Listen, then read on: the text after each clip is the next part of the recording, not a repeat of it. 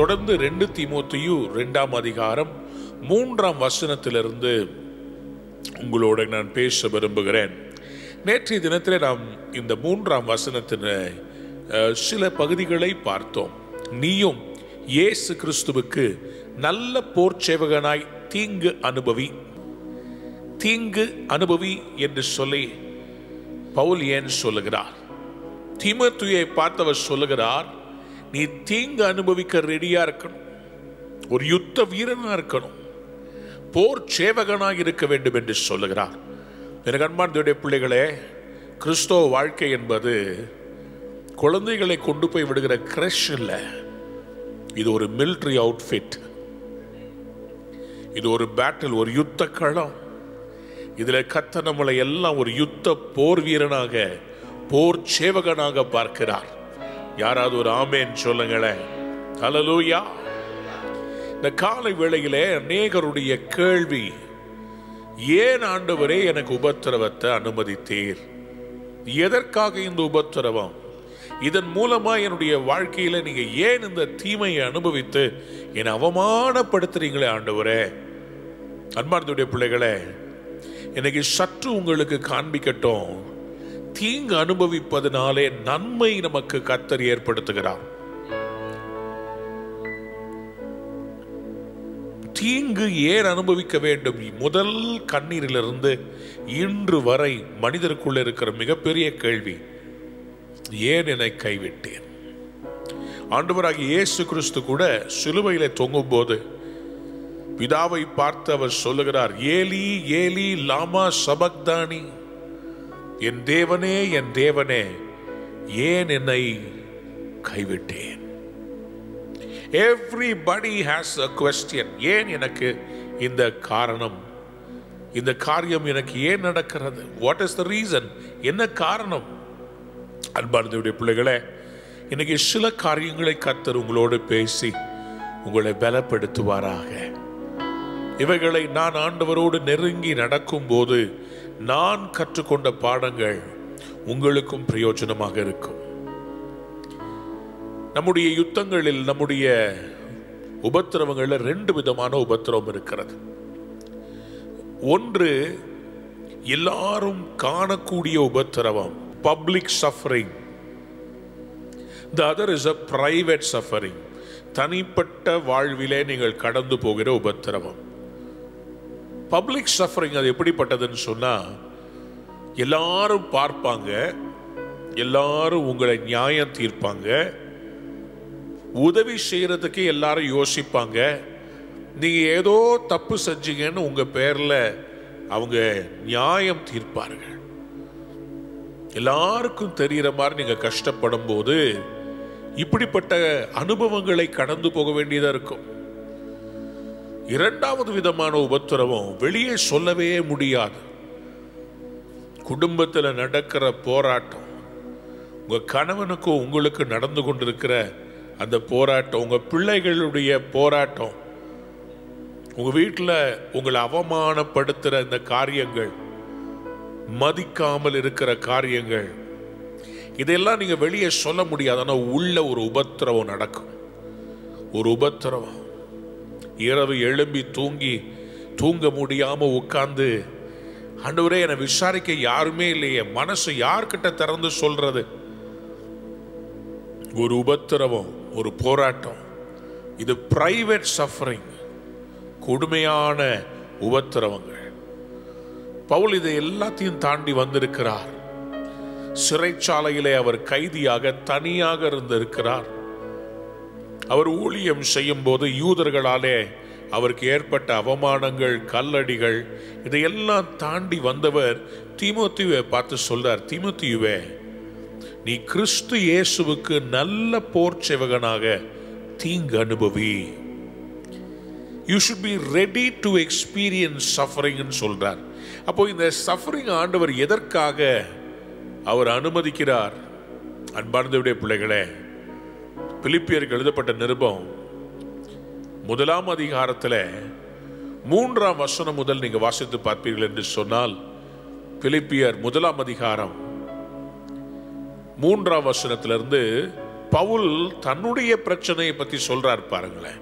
சுவிசேஷம் உங்களுக்கு அறிவிக்கப்பட்ட நாள் முதல் இதுவரைக்கும் நீங்கள் அதற்கு உடன்பட்டவர்கள் ஆனபடியினால் நான் பண்ணுகிற ஒவ்வொரு விண்ணப்பத்திலும் உங்கள் அனைவருக்காகவும் எப்போதும் சந்தோஷத்தோட விண்ணப்பம் பண்ணி உங்களில் நற்கிரியை தொடங்கினவர் அதை இயேசு கிறிஸ்துவின் நாள் பரியந்தம் முடிய நடத்தி வருவார் என்று நம்பி நான் உங்களை நினைக்கிற பொழுதெல்லாம் என் தேவனை ஸ்தோத்தரிக்கிறேன்.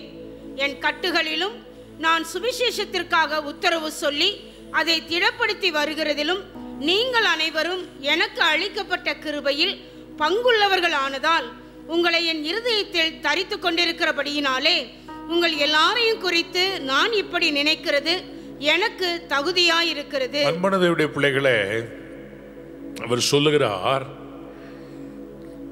நான் என் கட்டுகளிலும் சுவிசேஷத்திற்காக உத்தரவு சொல்லி அதை திடப்படுத்தி வருகிறது.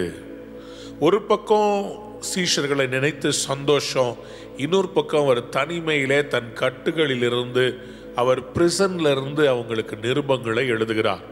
சிறைச்சாலையிலிருந்து அவர் எழுதுகிறார், உபத்திரவத்திலிருந்து அவர் எழுதுகிறார். அப்படியானால் இந்த உபத்திரவங்களை ஆண்டவர் ஏன் அனுமதிக்கிறார்? தெரிஞ்சுதான் அனுமதிக்கிறார். இல்ல அவரை மீறி உபத்திரவம் நம்ம கிட்ட வருதா? நம்முடைய வாழ்க்கையில எது நடந்தாலும் அவருடைய அனுமதி இல்லாம நடாது. எத்தனை பேர் ஆமென் சொல்ல விரும்புறீங்க? பிசாசு யோபுவை சோதிப்பதற்கு கர்த்தர் கிட்ட அனுமதி வாங்க வேண்டியது இருந்தது. நீர் அவனை சுற்றி வேலி அடைக்கவில்லையா? வேலி அடைச்சிருக்கிறத பிசாசு பார்த்தான். அப்ப ஆண்டவர் வேலியை திறக்காம நம்மளை தொடவே முடியாது.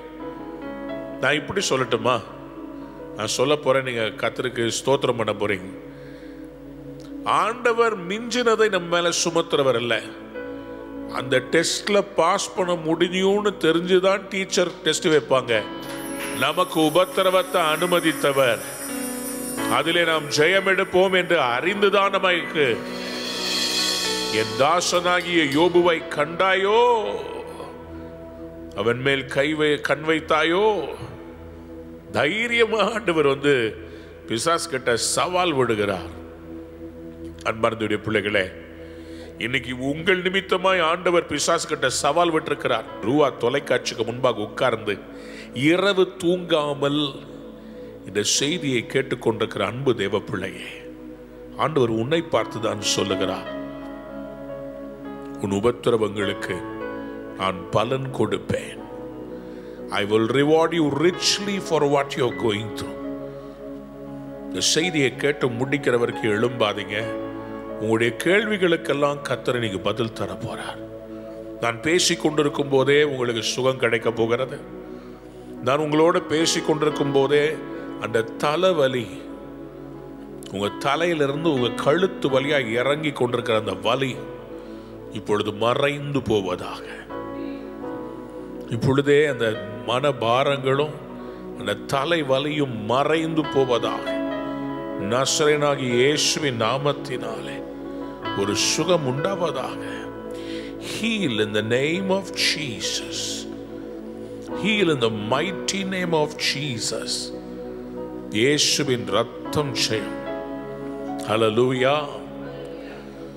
அன்பார்ந்த பிள்ளைகளே, 1 பேதுரு 1ஆம் அதிகாரம் 6ஆம் 7ஆம் வசனத்தை நாம் வாசிக்க போகிறோம். 1 பேதுரு 1ஆம் அதிகாரம் 6வது 7வது வசனம். இதிலே நீங்கள் மிகவும் சந்தோஷப்படுகிறீர்கள் என்றாலும் துன்பப்பட வேண்டியது அவசியமானதால், துன்பப்பட வேண்டியது அவசியமானதால் இப்பொழுது கொஞ்ச காலம் பலவிதமான சோதனைகளினாலே துக்கப்படுகிறீர்கள். பலவிதமான சோதனைகளினாலே துக்கப்படுகிறீர்கள். கையை உயர்த்தி சொல்லுங்க. துன்பப்பட வேண்டியது அவசியமானதால் பேதுரு சொல்றாரு, for a little while you may have had to suffer grief in all kinds of trouble. You had to suffer. துன்பப்பட வேண்டியது அவசியமாம். எத்தனை பேர் ஆமென் சொல்ல விரும்புறீங்க? நல்லா புரிந்து கொள்ளுங்க. நம்முடைய வாழ்க்கையில காற்று, நீர், நிலம், சரீரத்திலே போஷாக்கு, சமநிலை பிரமாணத்திலே உடம்புல உப்பு எவ்வளவு இருக்கணும், சுகர் எவ்வளவு இருக்கணும், இதையெல்லாம் பிளான் பண்ண கர்த்தருக்கு நம்முடைய வாழ்க்கையில எதற்காக துன்பத்தை அனுமதித்திருக்கிறாருன்றதுக்கு ஒரு நோக்கம் இருக்கும்ல. அல்லேலூயா. துன்பப்பட வேண்டியது அவசியமானதால். ஆனா நம்ம லைஃப் ஃபுல்லா துன்பமா இருக்காதுங்க. கொஞ்ச காலம். கையை உயர்த்தி அல்லேலூயா சொல்றீங்களா? யாராவது பக்கத்துல பார்த்து சொல்லுங்க, கொஞ்ச காலம் தான், கொஞ்சம் காலம்தான், ராஜாதி ராஜா வருகிறார். சொல்லுங்க ஆமென். கொஞ்ச நாள் தான் ஆண்டவர் வருவார். கொஞ்ச நேரம் தான் டெஸ்ட். வருஷம் முழுசும் நீங்க படிச்சாலும் அந்த காலையில நீங்க உள்ள போய் எக்ஸாமினேஷன் ஹால்ல கொஞ்ச நேரம் தான் டெஸ்ட். கொஞ்ச நேரம் தான் யாரும் உங்களை பார்க்க முடியாது. கொஞ்ச நேரம் தான் டீச்சர் கூட நிக்க முடியாது. அது கொஞ்ச நேரம் உங்களை தனியா விட்டுருவாங்க. ஆண்டவர் இன்னைக்கு உங்களை பார்த்து சொல்றாரு, கொஞ்ச காலம் தான்ப்பா. எத்தனை பேர் ஆமேன்னு சொல்ல விரும்புறீங்க? ஹல்லேலூயா. கொஞ்ச காலம் கண்ட பாடுகள் எல்லாமே பனி போல உந்தன் முன்னே உருகி போகும். கஷ்டங்கள் எல்லாம் மாறப்போகிறது. எல்லாத்தையும் கர்த்தர் மாற்றுவார். கொஞ்ச காலம் தான் பாட அனுபவிப்பீங்க. சரி, இந்த கொஞ்ச காலம் பாடுகள் எதற்காக ஆண்டவர் அனுமதித்தார்? 1 பேதுரு 6ஆம் அதிகாரம் 7ஆம் வசனம் சொல்கிறது, அழிந்து போகிற பொன் அக்கினியினாலே சோதிக்கப்படும், அதை பார்க்கிலும் அதிக விலையேற பெற்றதாக இருக்கிற உங்கள் விசுவாசம் சோதிக்கப்பட்டு இயேசு கிறிஸ்து வெளிப்படும் போது உங்களுக்கு புகழ்ச்சியும் கனமும் மகிமையும் உண்டாக காணப்படும். கையை உயர்த்தி அல்லேலூயா சொல்றீங்களா?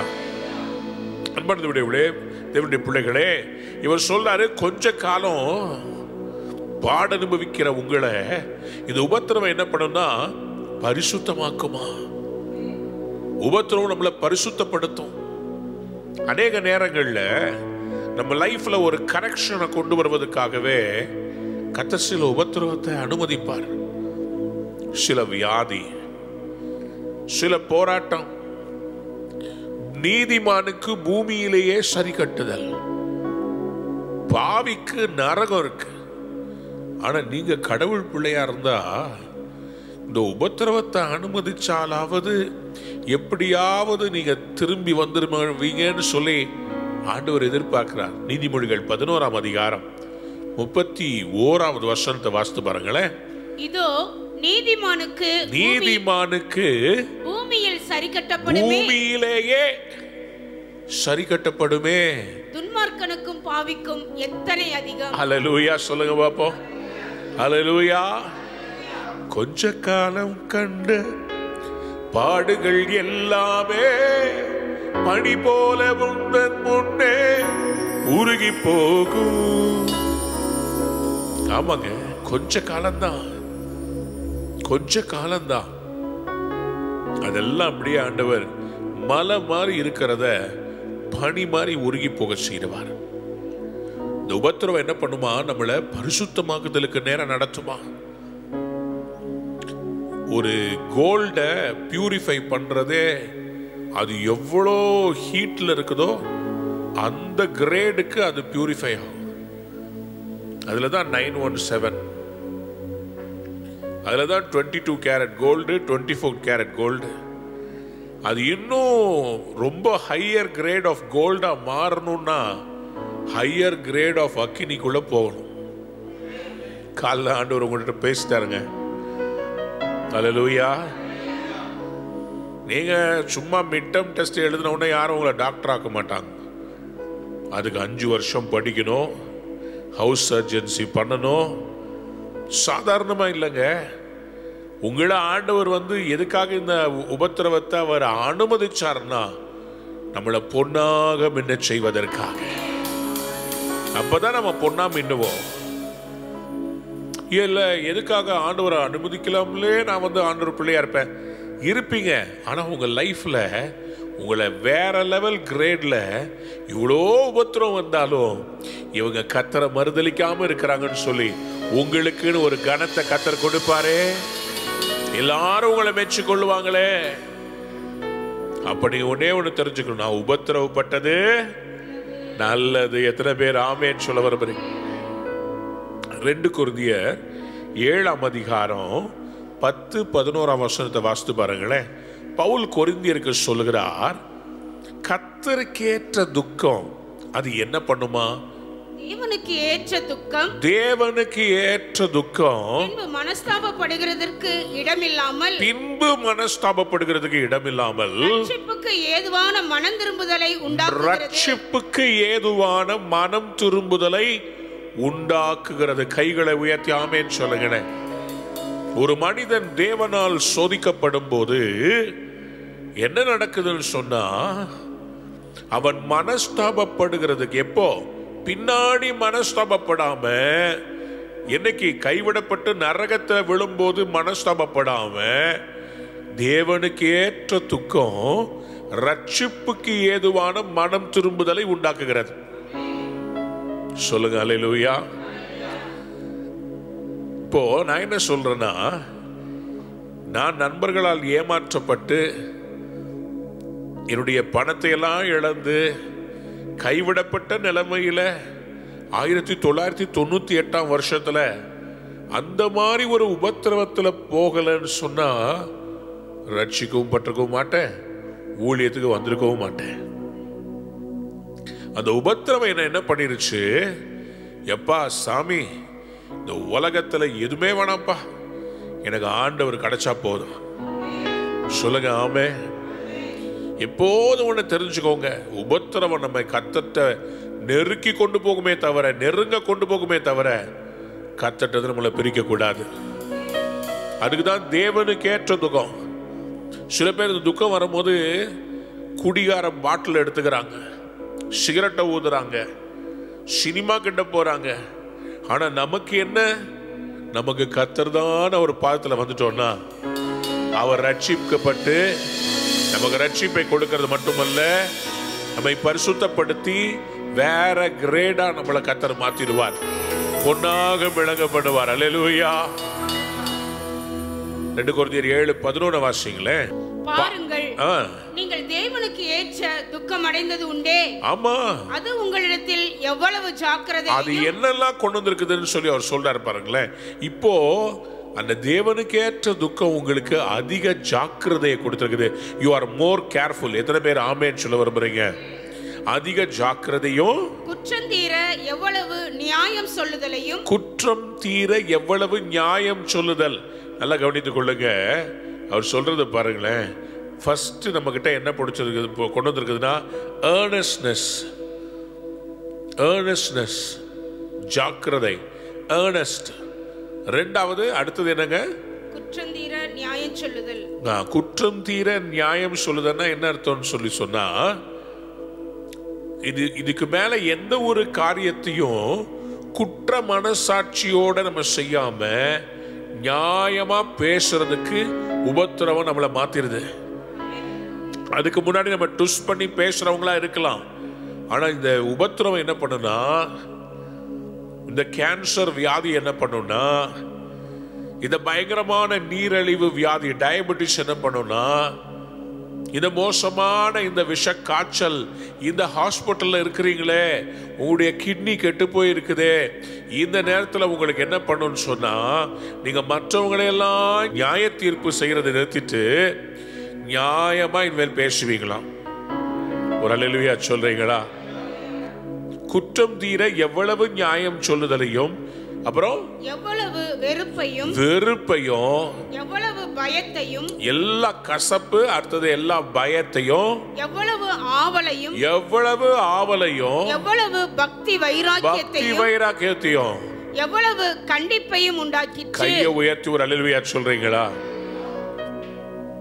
இந்த உபத்திரம் என்ன பண்ணுச்சுன்னா, எவ்வளவு வெறுப்பு, உலகத்து மேல வெறுப்பு, எனக்கு வேண்டாம். பாவத்தின் மேல ஒரு வெறுப்பு, ச்சே இனிமேல் எனக்கு இந்த கெட்ட பழக்கம் வேண்டாம். நான் கஷ்டப்பட்டதுக்கு காரணமே பாவம் என் வாழ்க்கையில வந்ததுனால தானே, நான் தொடவே மாட்டேன் இனிமேல். உபத்திரவம் நமக்குள்ள ஒரு தீர்மானத்தை கொண்டு, ஒரு வெறுப்பு கொண்டு வருங்க, பயத்தை கொண்டு வரும். யோயோ, நான் விபச்சார பாவத்தில் போனா எய்ட்ஸ் வந்துருமே, ஒரு பயத்தை கொண்டு வரும்.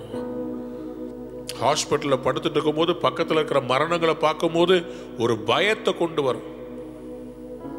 நான் எனக்கு இன்னைக்கு உயிரோடு இருக்கிறதே எவ்வளோ பெரிய கிருபை. அவங்களுக்கெல்லாம் உடம்புல முதுகெலும்பு உடஞ்சு போய் நிற்கிறாங்க, இவங்களை ஸ்ட்ரெச்சர்ல கொண்டு போறாங்க, இவங்க காலம் ஃபுல்லா வீல் சேர்ல இருப்பாங்க.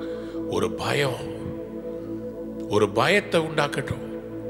அடுத்தது எவ்வளவு ஆவலையும், எவ்வளவு ஆவலையும், அடுத்தது எவ்வளவு பக்தி வைராக்கியத்தையும். இது எல்லாம் எது உண்டாக்குதுன்னு சொன்னா இந்த உபத்திரம் உருவாக்குகிறது. கைகளவே தள்ளுவியா சொல்றீங்களா? கண்டிப்பை உண்டாக்கினதாம். பவுல் சொல்றாரு கொரிந்து சபைகிட்ட, இந்த காரியத்திலே நீங்கள் எல்லா விதத்திலும் உங்களை சுத்தவான்கள் என்று விளங்கப்படினீர்கள். கையவே தள்ளுவியா சொல்றீங்களா? பக்கத்தில் பார்த்து சொல்லுங்க, உங்க மேல ISI முத்திரை வரப்போகிறது.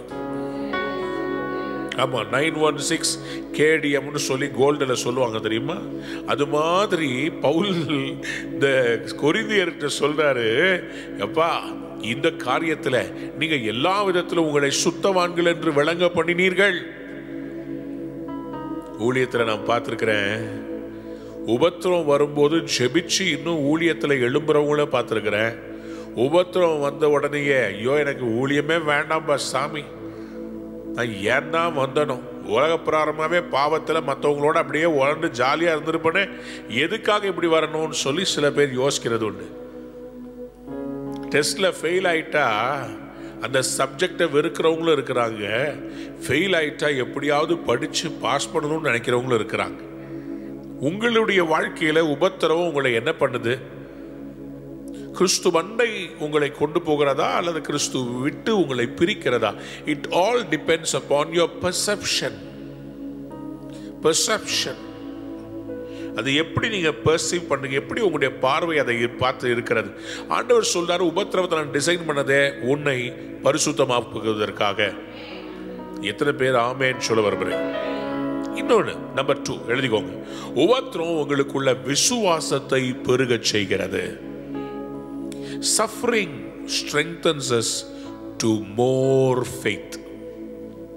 You will have more faith. தானியேல் என்கிற ஒரு தீர்க்கதரிசி, அவர் எதற்காக சிங்க கெபியிலே தூக்கி வீசப்படுகிறார்? தவறானதை செய்ததற்காகவா, சரியானதை செய்ததற்காகவா? அவர் மேல என்ன தப்பு? அன்பான தேவனுடைய பிள்ளைகளே, தானியேலுக்கு எதுக்கு கெபி? நம்ம போன பாயிண்ட்ல பார்த்தோம், நம்ம லைஃப்ல சில பாவங்கள் வரும்போது கர்த்தர் நம்மளை திருத்துறதுக்காக சில உபத்திரவங்கத்தை அனுமதிச்சு பாவத்தில் இருந்த நம்மளை திருப்பி ரட்சித்து பரிசுத்தமாக மாற்றி நம்மளை வேற லெவலுக்கு உயர்த்த போறார். ஸோ உபத்திரவம் வந்தது எனக்கு நல்லது, ரட்சிப்பை உண்டாக்குகிறது, பரிசுத்தத்தை உண்டாக்குகிறது. நான் பொன்னாக என்ன பண்றேன்? First point. செகண்ட் என்ன பண்ணுது? நல்லது செஞ்சு பாடு அனுபவிக்கும் போது நமக்குள்ள இருக்கிற தேவன் பேரில் இருக்கிற விசுவாசம் பெருகுகிறது. கையவே கல்வியா சொல்றீங்களா? நீங்க தானியேலுடைய அந்த கதையிலையும் சரி, ஷாத்ராக் மேஷாக் ஆபேத்நேகோ என்கிறவருடைய காரியத்திலையும் சரி, தானியேல் தீர்க்க தரிசன புஸ்தகம் 3ஆம் அதிகாரத்தில் 16-17 வசனத்தை வாசித்து பார்க்கும்போது அங்கேயும் அவர்களுக்கு சொல்லப்பட்டது என்னன்னு சொன்னா, அந்த சிலையை வணங்கணும், இல்லாவிட்டால் உங்களை அக்கினி சூளையிலே போட்டு விடுவோம். ஆனா இவங்க என்ன பண்றாங்க? உபத்திரவத்தினுடைய உச்சியிலே இவர்கள் சொல்றாங்க, ராஜாவே, நாங்கள் ஆராதிக்கிற எங்கள் தேவன் எங்களை தப்புவிக்க வல்லவராயிருக்கிறார். அவர் எரிகிற அக்கினி சூளைக்கும் ராஜாவாகி உம்முடைய கைக்கும் நீங்களாக்கி விடுவிப்பார். அடுத்தது ஒன்று சொல்றாங்க பாருங்க, விடுவிக்காமல் போனாலும் நாங்கள் உம்முடைய தேவர்களுக்கு ஆராதனை செய்வது இல்லை. நான் சொல்றதை எழுதி வைத்துக் கொள்ளுங்க. இன்னும் கொஞ்ச நாட்களிலே நம்முடைய தேசத்திலே சில காரியங்கள் நடக்க போகிறது. இயேசு மட்டும், இயேசு ஒருவரே மெய்யான தெய்வம் என்று பிரசங்கம் பண்ணாதீங்க.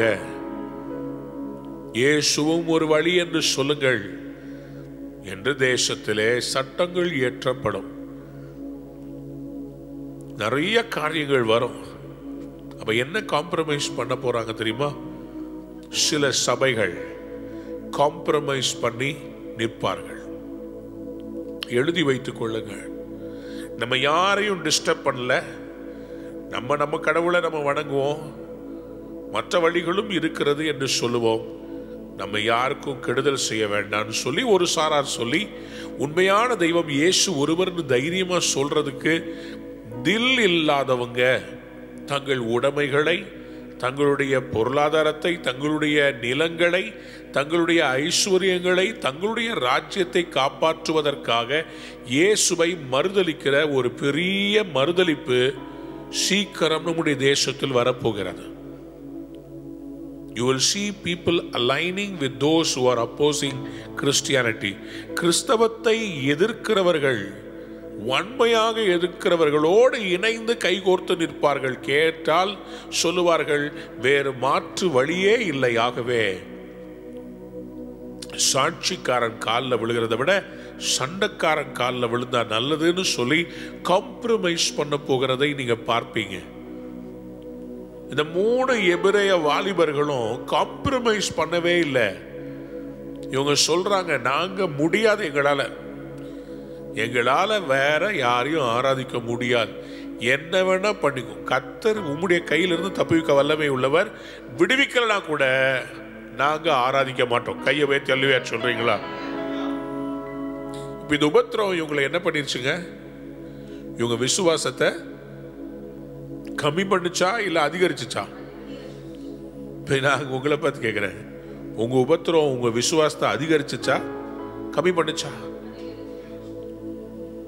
சில பேருக்கு உபத்திரம் உங்க விசுவாசத்தை கம்மி பண்ணிருச்சு. எப்படி?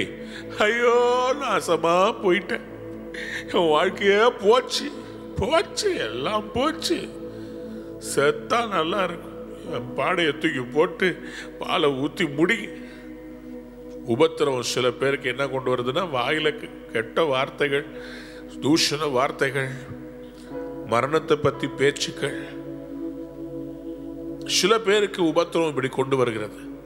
ஆனா சில பேருக்கு விசுவாசம், டே விசுவாசம் எவ்வளவு தாண்டா உன்னால முடியும், என் தேவன் என்னை விடுவிக்க வல்லமை உள்ளவராய் இருக்கிறார், என் கூட இருக்கிறவர் பெரியவர்.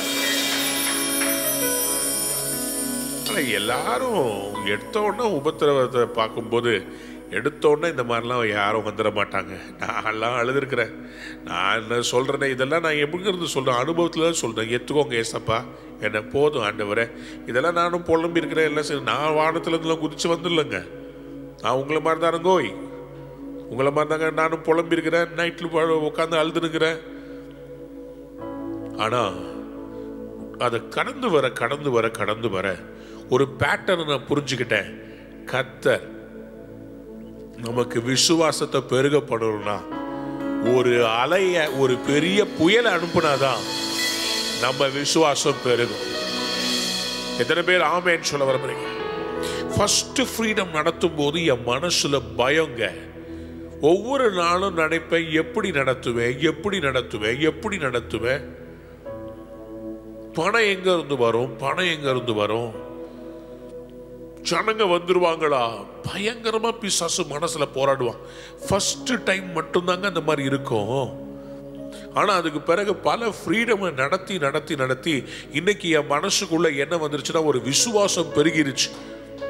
கையில காசே இல்லை, ஆனா கர்த்தர் நடத்துவார். இந்த உபத்திரம் என்ன பண்ணிருச்சுங்க, எனக்குள்ள விசுவாசத்தை பெருக செய்து விட்டது, விசுவாசத்தை பெருக வச்சிருச்சு. அன்பார்ந்தவருடைய பிள்ளைகளே, இதுதான் அருமையான தேவனுடைய ஊழியர்கள் சொல்றாங்க.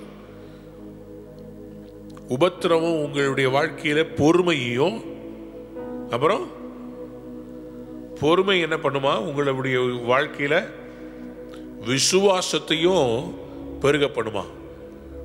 யாக்கோபு எழுதின நிருபம் 1ஆம் அதிகாரத்துல 2ஆம் வசனத்தை வாசிங்க. என் சகோதரரே, நீங்கள் பலவிதமான சோதனைகளில் அகப்படும் போது உங்கள் விசுவாசத்தின் பரீட்சையானது பொறுமையை உண்டாக்கும் என்று அறிந்து. கைகளை உயர்த்தி ஒரு அல்லேலூயா சொல்றீங்களா? விசுவாசம் உங்களுக்குள்ள ஃபர்ஸ்ட் என்னத்தை உண்டாக்குது? பொறுமையை. எல்லாரும் ஆமேன் சொல்லுங்க. பெருமையை கொண்டு வராது. பக்கத்துல பார்த்து சொல்லுங்க, பெருமை வராது. என்ன வரும்? ஆமா, உபத்திரம் வரும்போது பெருமை வராது. உபத்திரம் வரும்போது நம்ம இடத்துல யோசிப்போம், நான் ஒன்றும் இல்லை, சரி ஆண்டவரே, நான் என்ன தாழ்த்துற ஆண்டவரே. உபத்திரம் வரும்போதாங்க நமக்குள்ள தாழ்த்தணுன்ற எண்ணமே வரும். நம்ம லைஃப்ல இருக்க பெருமையை உடைக்கிறதுக்குன்னே சில நேரத்தில் கர்த்தர் உபத்திரவத்தை அனுமதிப்பார்.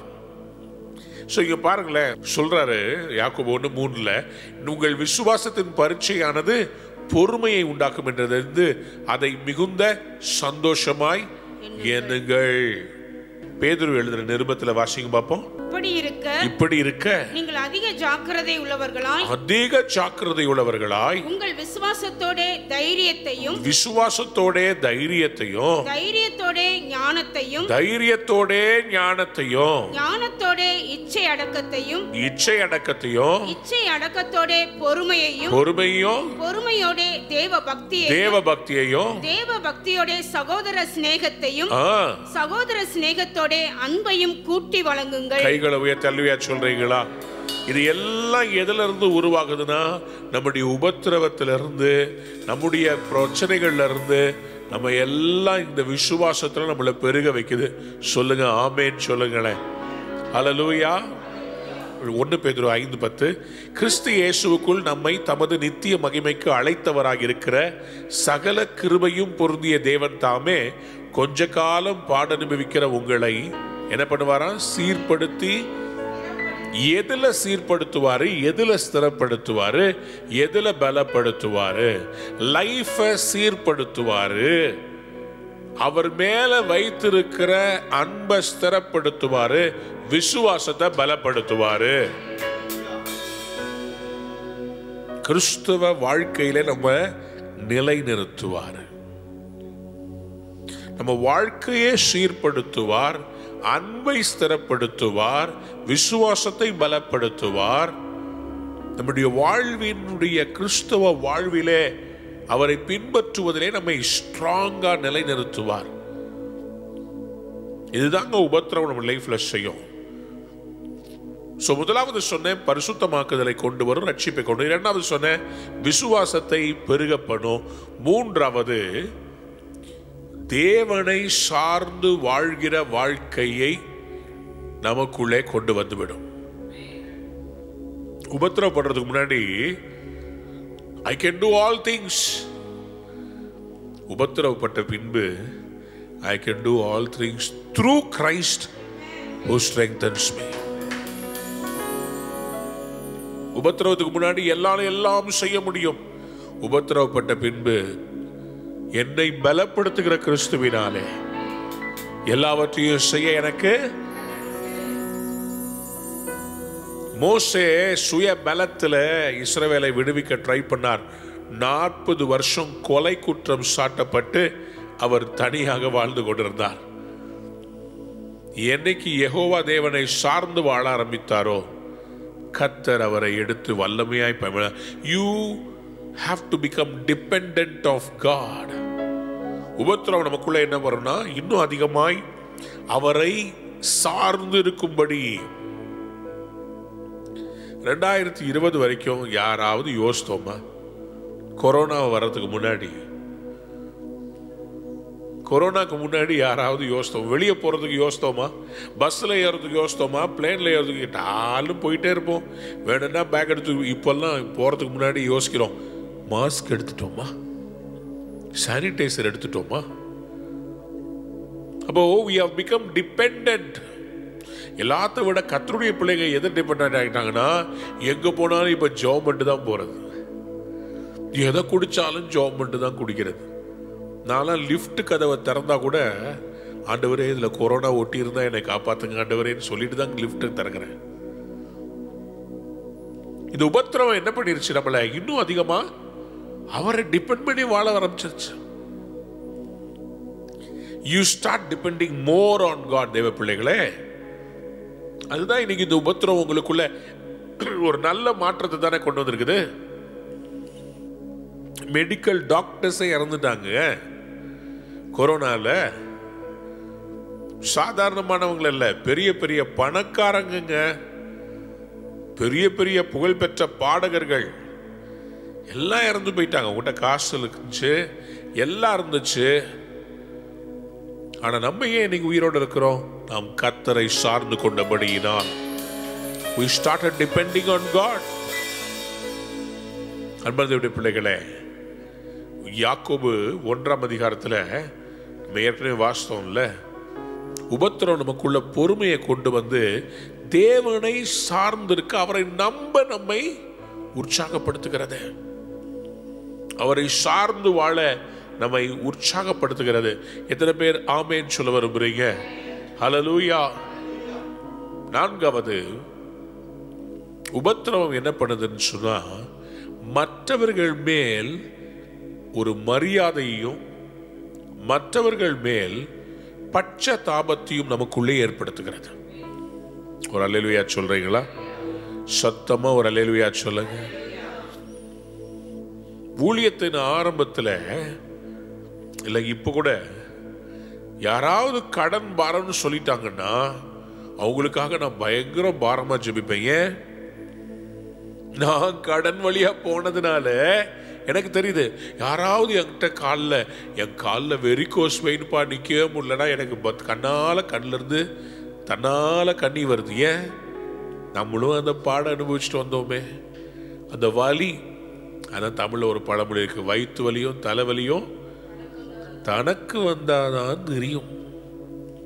அப்ப ஏன் என் வாழ்க்கையில் ஆண்டவர் உபத்திரவத்தை அனுமதிக்கிறார்னா, மற்றவங்க மேல சிம்பத்தட்டிக்கா ஒரு பட்சபாதத்தோடு, ஒரு ஒரு ஒரு பரிதாப குணத்தோடு, ஒரு ஒரு மனதுருக்கத்தோடு அவங்களுக்காக நம்ம பாரம் எடுப்பதற்காக.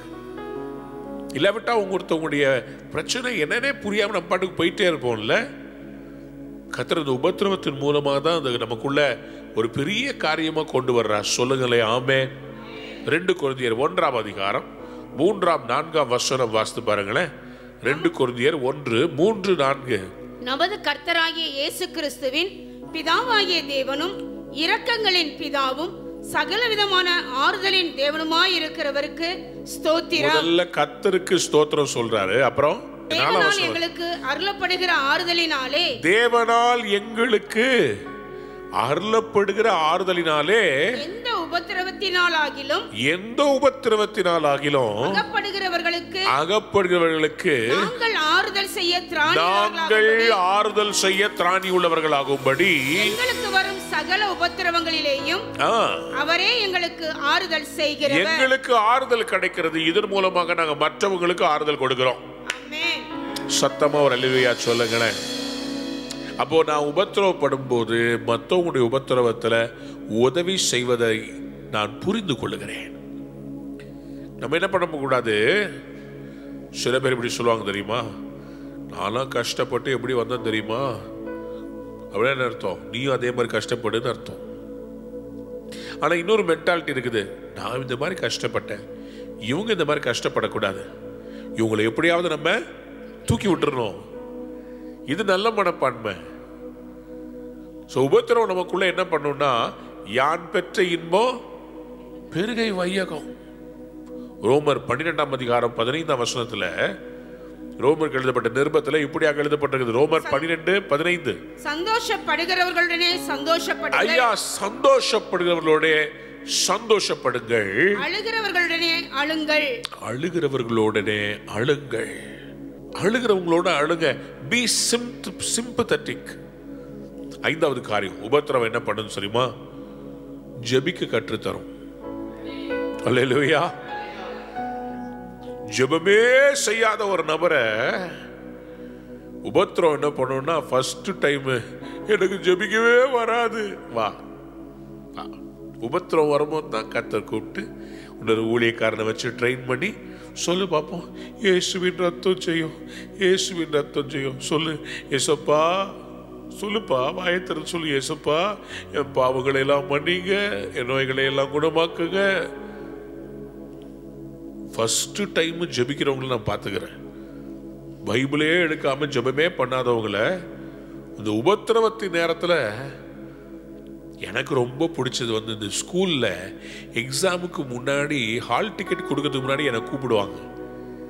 நிறைய ஸ்கூல்ஸில் என் ஊழியத்தின் ஆரம்பத்தில் அப்போது இந்த ஹால் டிக்கெட் கொடுக்கறதுக்கு முன்னாடி என்னை பிரசங்கம் பண்ண சொல்லுவாங்க. அப்போ அவங்க சொல்லுவேன், ஒருவேளை நீ எக்ஸாம் எழுதின பேப்பர் ஒரு பயங்கரமான ஒரு மாஸ்டர்கிட்ட போய் கரெக்ஷனுக்கு போச்சுன்னா, அன்னைக்கு காலையில் அவங்க ஒய்ஃப் அவர் மேலே காஃபியை கொட்டிட்டாங்க, அவர் பைக் எடுக்கும் போது அவர் பைக்கில் அந்த ஸ்பார்க் பிளக் போய் வண்டியை தள்ளிட்டு போய் பெட்ரோல் போட்டு அவர் கஷ்டப்பட்டு வந்தால் எக்ஸாமினேஷன் ஹாலில் உள்ள விடாமல் அவரை ரொம்ப பயங்கரமாக திட்டாங்க. அவர் வந்து எடுக்கிறாரு, ஃபஸ்ட்டு பேப்பர் உங்களுது, ஒரு கிராமர் மிஸ்டேக் விட்டுட்டீங்க, உங்கள் பேப்பரை பார்க்கும்போது அவருக்கு எல்லாரும் அப்படியே பார்ப்பாங்க. அப்புறம் நான் சொல்லுவேன், நீ இவ்வளோ நாள் எவ்வளோ தப்பு பண்ணி எவ்வளோ பாவம் பண்ணி உன் கையில் அதே கையில் வச்சு பேனா வச்சு நீ எழுதும் போது கர்த்தர் உனக்கு 100 மார்க் தரணுமா? மனம் திரும்பு, ஏசப்பா கிட்ட மனம் திரும்பு. இப்போ ஜெபம் பண்ணுன்னா எல்லாம் கண்ணீர். ஒரு ஸ்கூல் நான் மறக்கவே மாட்டேன், ஒரே அழுக முடிச்சுட்டு வந்து நான் கிளம்புனா என்ன விட்டாதானே வந்து ஒரு பிள்ளையா வந்து கேட்குது, ஆண்டவர் என் பாவத்தை மன்னிச்சிருவார்ல, என்னை பழி வாங்க மாட்டார்ல? இல்லைம்மா, பழி வாங்க மாட்டாரு, மன்னிப்பாரு. நான் என்ன பண்ணணும்? நீ ஜெபம் பண்ணுமா? எனக்கு ஜெபிக்கவே தெரியாதே. அதுக்கு தானே கர்த்தர் உனக்கு டெஸ்ட் வச்சிருக்கிறாரு. அன்பானவருடைய பிள்ளைகளே, உபத்திரம் நமக்குள்ள ஜெபிக்கிறதுக்கான ஒரு உத்வேகத்தை ஏற்படுத்தும். ஃபாஸ்டிங் போட்டு ஜெபிக்க, ஆல் நைட்ல ஜெபிக்க, பைபிளை ஒழுங்கா வாசிக்க. ஏன் ஜெபிக்கிறதுக்கு கத்து தரும் சொன்னா, ஜெபம் பண்ணும் போது பரிசுத்த ஆவியானவர் நம் மூலமாய் ஜெபம் பண்ணுகிறவராய் இருக்கிறார். சொல்லுங்களேன் அல்லேலூயா. அவர் தான் நம்மளை அப்படியே சகல சத்தியத்திற்குள்ள நடத்த ஆரம்பிப்பார். ரோமர் 8ஆம் அதிகாரம் 26ஆம் வசனத்தில் எழுதப்பட்டிருக்கிறது, அந்தபடியே ஆவியானவரும் நமது பலவீனங்களில் நமக்கு உதவி செய்கிறார். நாம் ஏற்றபடி வேண்டிக் கொள்ள வேண்டியது இன்னதென்று அறியாமல் இருக்கிறபடியால் ஆவியானவர் தாமே வாக்கு கடங்காத பெருமூச்சுக்களோடு நமக்காக வேண்டுதல் செய்கிறார். கைகளை உயர்த்தி ஒரு அல்லேலூயா சொல்றீங்களா? அல்லேலூயா. சோ ஜெபிக்க கற்றுத்தரும். 6வது காரியம், உபத்திரவம் நமக்குள்ளேயும் பெஸ்ட்டை கொண்டு வரும், நம்மளை சுத்தி இருக்கிறவங்களுக்குள்ளேயும் பெஸ்ட் கொண்டு வரும். அல்லேலூயா. உபத்திரம் வரும்போது தான் நீங்க யாருன்னு உங்களுக்கே தெரியும், மற்றவங்க யாருன்னு உங்களுக்கு தெரியும்.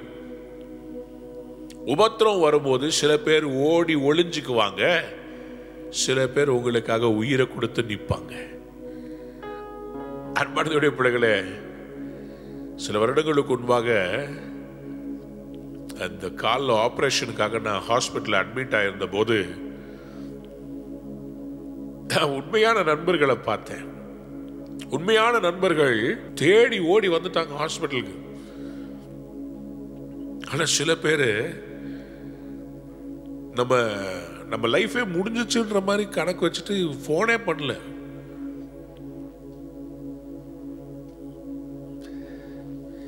உண்மையான நண்பர்கள் யாருன்னு உபத்திரம் தாங்க காமிக்கும். only when you go through a suffering, ஒரு டெஸ்ட் வழியா போகும்போது தான். நல்லா கவனித்துக் கொள்ளுங்களேன். ஒரு பில்டிங்கை கட்டுற அந்த மேஸ்திரி இருக்கார்ல, ஒவ்வொரு செங்கலை எடுத்து அவர் வைக்கிறதுக்கு முன்னாடி அந்த செங்கலை எடுத்து கையில வச்சு தான் கையில இருக்கிற அந்த கொளுரை என்ன பண்ணுவாங்க, அதை எடுத்து இந்த செங்கலை ஒரு தட்டு தட்டுவாங்க. அதை தட்டிட்டு தான் அதை கொண்டு வந்து செட் பண்ணுவாங்களே தவிர ஸ்ட்ரெயிட்டாக வச்சிட மாட்டாங்க. ஏன்னா அவங்களுக்கு அதை தட்டும் போது இது உடைஞ்சிருக்குதா இல்ல முழுமையா இருக்குதுன்றது அப்பதான் தெரியும். அதுக்குள்ள இருக்கிறது ஒட்டி இருக்குமா, அப்படி இருந்துச்சுன்னா அது தூக்கி ஓரமா போட்டு நல்ல ஸ்ட்ராங்கா இருக்க செங்கலை வைப்பாங்க. உபத்திரம் வரும்போது நம்ம கூட யார் ஒட்டி இருக்கிறா யார் ஒட்டாம இருப்பாங்கன்னு தெரிஞ்சிடும். ஒரு அல்லேலூயா சொல்லுங்க மாமா. நான் ஹாஸ்பிட்டல்ல இருந்தபோது எனக்கு சாப்பாடு சமைச்சு கொடுத்தவங்களை நான் மறக்க மாட்டேன். ஹாஸ்பிட்டலில் அந்த ஃபீஸு கட்டுறதுக்காக ஓடி வந்து பாஸ்டர் என்ன பண்ணுவாருன்னு சொல்லி என்னை விசாரிச்சு என் மனைவி கிட்ட என்ன கட்டணும் சொல்லுங்கன்னு சொல்லி ஓடி போய் அந்த பில்லை கட்டினவங்களை மறக்க மாட்டேன். ஏன்னா அந்த உபத்திரவத்தில் தான் நான் அதை கண்டுபிடிச்சேன். ஒவ்வொரு உபத்திரவத்தையும் கடந்து போகும்போது உதவி செய்ய நான் மறக்கவே மாட்டேன். ஒரு அன்பு சகோதரி ஒரு நாள் இந்த மைக் சிஸ்டம் ரொம்ப மோசமாகி நம்ம வச்சிருந்த அந்த மிக்சர் ரொம்ப கேவலமாக சவுண்டு போட்டுக்கிட்டு கஷ்டப்பட்டு கண்ணீர் வெடிச்சு ஒரு நாள் சொன்னேன், இந்த மிக்சரை எப்படியாவது மாற்றணுமே. ஒரு அன்பு சகோதரி அவங்க இதுக்காக ஓடி வந்து ஃபோன் பண்ணி காசு கொடுத்து உடனே அந்த மிக்சரை வாங்குங்க அப்படின்னு சொல்லி அவங்க கொண்டு கொடுத்து உதவி செய்தாங்க. அந்த சகோதரியை மறக்கவே முடியல. என்னைக்கு நான் ஜோம் பண்ணாலும் இந்த மைக் ஆன் பண்ணாலும் அந்த சகோதரியுடைய ஞாபகம் வரும். என் அன்பு சகோதரிய என் தங்கச்சி ஆசீர்வதிங்க ஆண்டவரே. உபத்திரவம் நமக்கு என்ன பண்ணணும்னா யார் நம்மளை நேசிக்கிறாங்க அப்படின்றத புலப்படுத்தும், யார் உண்மையான உறவுன்றத புலப்படுத்தும். உங்களுடைய லைஃப்ல கர்த்தர் ஏன் அனுமதிக்கிறார்னா உங்களுக்கு காண்பிக்க விரும்புகிறார். உங்க கூட உங்ககிட்ட இருக்கிற சக்சஸ்க்காக கூட நிக்கிறவங்க யாரு. வெற்றி அடையும் போது மேடையில் எல்லாரும் கோட்டை சூட்டை போட்டு வந்து அந்த பளிச்சு பளிச்சுன்ற லைட்ல கூட நிற்பாங்க. ஆனால் வெற்றி இல்லாமல் நீங்கள் தனிமையான ஒரு வழியில நடக்கும்போது தோல் மேல கை போட்டு கவலைப்படாத, எல்லாத்தையும் கடவுள் மாத்திடுவார், கடன்ல இருந்து நீ வெளியே வந்துருவ, நீ இந்த வியாதியிலிருந்து வெளியே வந்துருவேன்னு சொல்லி யாருமே வராத போது தோல் மேல கை போட்டு நிக்கிறாங்க பாருங்க, அவங்க தாங்க உண்மையான நண்பர். நீங்க கடன்ல இருக்கும்போது உங்க நண்பன்னு சொல்லிக்கிறதுல வெக்கப்படாம கூட நிக்கிறவங்க இருக்கிறாங்கல்ல. நீங்க உங்களுடைய இழப்புல உங்களை விட்டு சில மனிதர்கள் பிரிந்து போகும்போது உங்களை நியாயம் தீர்க்காமல் நானாவது கூட நிக்கணுமே நினைக்கிறவங்க இருக்கிறாங்க பாத்தீங்களா. நீங்க தப்பே செய்தாலும் உங்களை கர்த்தர் திருத்துவார்னு சொல்லி உங்களுக்காக ஜெபிக்கிறவங்க இருக்கிறாங்க பாத்தீங்களா. இந்த மாதிரி ஒரு 2-3 பேர் இருந்தாங்கன்னா நீங்க ரொம்ப நாள் உயிர் வாழலாம். ஒரு அல்லேலூயா சொல்லுங்க பாப்போம். So suffering can bring the best in us, the best around us. நீங்க ஹாஸ்பிட்டல்ல இருக்கும்போது உங்க இன்சூரன்ஸ் பாலிசி உங்க பிள்ளைங்க தேடினாங்கன்னா அவங்க யாருன்னு புரிஞ்சுக்கோங்க. அல்லேலூயா. நான் மறுபடியும் சொல்றேன், நீங்க ஹாஸ்பிட்டல்ல இருக்கும்போது உங்க இன்சூரன்ஸ் பாலிசியை தேடுறவங்க எதுக்கு தேடுறாங்கன்னு புரிஞ்சுக்கோங்க. நீங்க ஹாஸ்பிட்டல்ல இருக்கும்போது உங்களுக்காக நீங்க வீட்டுக்கு வந்த உடனே பெட்டை மாத்தி, எங்க அப்பா அம்மா அவங்களுக்கு நான் பெட்டை அழகா மாத்தி இன்னும் சொகுசா கொடுக்கணும், இன்னும் வியாதி வராம இருக்கிறதுக்கு நான் மஸ்கிட்டோ நெட் அடிக்கணும். இது வேற. இது விசுவாசத்துல உங்க மேல இருக்க அன்புல எப்படி நீங்க வந்துருவீங்கன்னு நிக்கிறது ஒரு கும்பல், எப்படா மண்டைய போடுவீங்கன்னு நிக்கிறது இன்னொரு கும்பல். அரசன் எப்ப சாவான், தின்ன எப்ப காலி ஆகும்.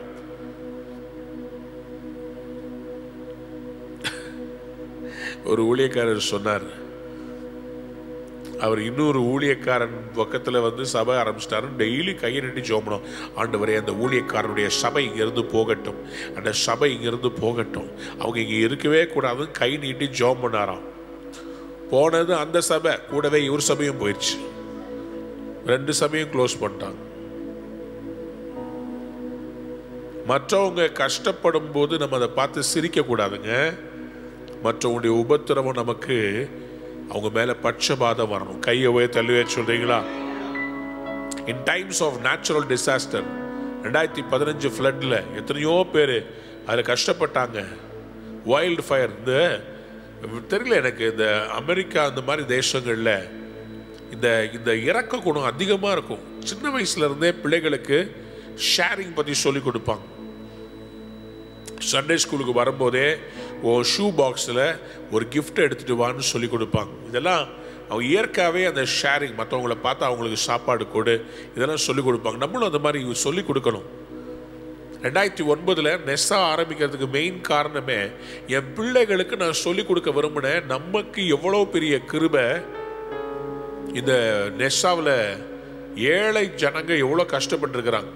என் சின்ன பிள்ளைங்களை கூட்டிட்டு ஜனவரி 1ஆம் தேதி 2009ஆம் வருஷம் நெஸ்ஸா ஆரம்பித்தோம். நானும் என் பிள்ளைகளும் போய் தெருவா போய் பிரியாணி செஞ்சு அதை கொண்டு போய் கொடுத்தோம். நெஸ்ஸா அப்படிதான் அது உருவாச்சு. என் பிள்ளைங்க போய் கொடுக்கும்போது அவங்க அந்த ஏழை ஜனங்க வாங்கி சாப்பிட்றத பார்க்கும்போது அவங்களுக்கு புரிஞ்சிச்சு, ஓ நம்ம சாப்பிட்றது தேவ கிருபையினால. அல்லேலூயா சொல்றீங்களா? கடைசியா ஒன்று சொல்லி முடிக்கிற 7வது காரியம், உபத்திரவம். உபத்திரவம் உங்கள் எதிராளிகளை ஒரேடியா சைலன்ஸ் பண்ண போது. கைகளை உயர்த்தி ஒரு அல்லேலூயா சொல்றீங்களா? அல்லேலூயா. இப்படி உபத்திரவங்களை பார்த்து சில பேர் கை கொட்டி சிரிக்கலாம். யோபுடைய உபத்திரவத்தை பார்த்து சில பேர் அப்படிதான் கை கொட்டி சிரிச்சாங்க. ஆனா நடந்தது என்ன? கர்த்தர் கடைசியில சொன்னாரு, யோபு ஜோமனை தான் நான் உங்களெல்லாம் ஆசீர்வதிப்பேன். அல்லேலூயா. சத்தமா ஆமென் சொல்லுங்களேன். அப்போ உபத்திரவங்க என்ன பண்ண போதுன்னா உங்களுடைய எதிராளிகளை சைலன்ஸ் பண்ண போது உங்களை உயர்த்த போகிறது. யோபு 42ஆம் அதிகாரம் 8ஆம் வசனத்தை வாசித்து பார்த்தீங்கன்னா, இவங்க போய் அவங்ககிட்ட கேட்டாதான் அப்படின்னு சொல்லிட்டார் ஆண்டவர். நீங்க யோபு கிட்ட போய் மன்னிப்பு கேளுங்க, யோபு உங்களுக்காக வேண்டுதல் செய்யட்டும், நான் உங்கள் முகத்தையும் உங்களுடைய காணிக்கையும் உங்கள் பலி அல்ல யோபுவின் முகத்தை பார்த்து கைகளை உயர்த்தி அல்லேலூயா சொல்லுங்க. யார் முகத்தை? உபத்திரப்பட்டவனுடைய முகத்தை பார்த்து மற்றவங்க. நான் விசுவாசிக்கிறேன் இன்னைக்கு கர்த்தர் உபத்திரவத்திலிருந்து உங்களை வெளியே கொண்டு வர போகிறார். சத்தமா ஒரு ஆமென் சொல்லுங்களேன். அன்பான நேயர்களே, இந்நிகழ்ச்சியில் கொடுக்கப்பட்ட வாக்குத்தத்தங்களும் தீர்க்க தரிசன வார்த்தைகளும் உங்களுக்கு ஆசீர்வாதமாய் இருந்திருக்கும் என்று நாங்கள் நம்புகிறோம். நீங்கள் பெற்ற ஆசீர்வாதங்களையும் ஜெப விண்ணப்பங்களையும் மற்றும் உங்கள் காணிக்கைகளையும் அனுப்ப வேண்டிய எங்கள் முகவரி: ரூவா ஊழியங்கள், எண் 82, ஜவஹர்லால் நேரு சாலை, சிம்ஸ் மருத்துவமனை எதிரில், வடபழனி, சென்னை 26. உங்கள் காணிக்கைகளை ஆன்லைன் மூலமாக எளிதாக செலுத்தலாம்.